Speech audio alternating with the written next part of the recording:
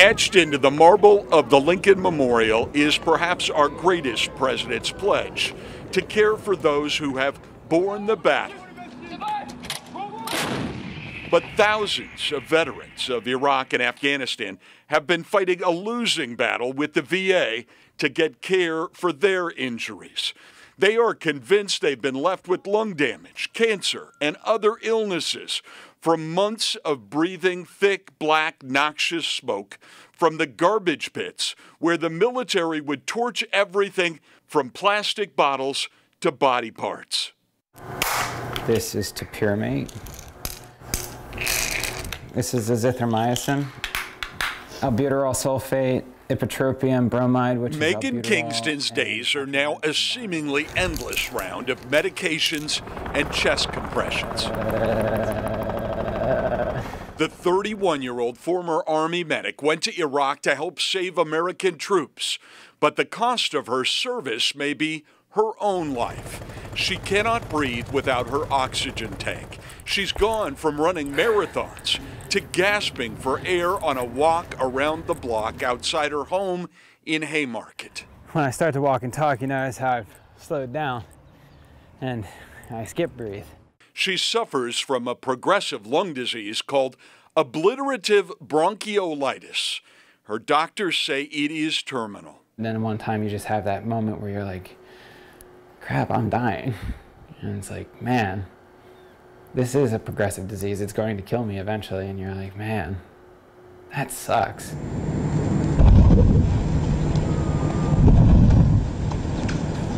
She blames her illness on the massive burn pit next to Camp Liberty in Baghdad, where she lived, worked, and slept for months under a toxic black cloud.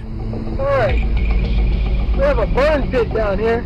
Almost every base and forward operating position in Iraq and Afghanistan had a burn pit. It was the easiest way to dispose of tons of garbage. Troops and military contractors burned everything in the pits, from broken military vehicles to human waste. I watched that thing change colors. That was purple, it turned green, it turned orange. Kingston and her comrades were sometimes enveloped in soot so thick they could not see their hands in front of their faces. We were living in that every day, breathing it in every day. Every morning we'd be rained black soot on us. Kingston is far from alone. In the last decade, nearly 12,000 vets have asked the VA for help, but it has rejected 80% of the disability claims, despite increasing pressure from veterans groups. Melissa Bryant is a spokeswoman for the Iraq and Afghanistan Veterans of America. All we want is for the country to care about us and to take care of our brothers and sisters in arms when we get home.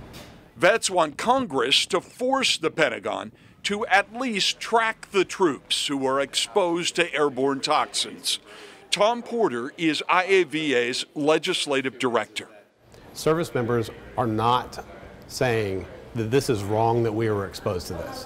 What they're saying is, if you're going to send us to war, then treat us for whatever is wrong with us when we get back. The VA is right now working with the National Academies of Sciences on a new study of the long-term health effects of burn pits. The last report, nearly a decade ago, concluded there was not enough data. These black particles are carbonaceous particles or burn particles in the lung tissue itself from the biopsy. But in his lab on Long Island, This is permanent and severe. a former VA chief of allergy and pulmonology has made the deadly legacy of burn pits his life's work. Dr. Anthony Sema says the science is now clear. This is a lung biopsy from a soldier who was deployed to Iraq. In the center, look at this white spot. This is a crystal. You should not see crystals in the lung. Dr. Sema has found the residue of burn pits in the lungs of troops deployed to Iraq and Afghanistan.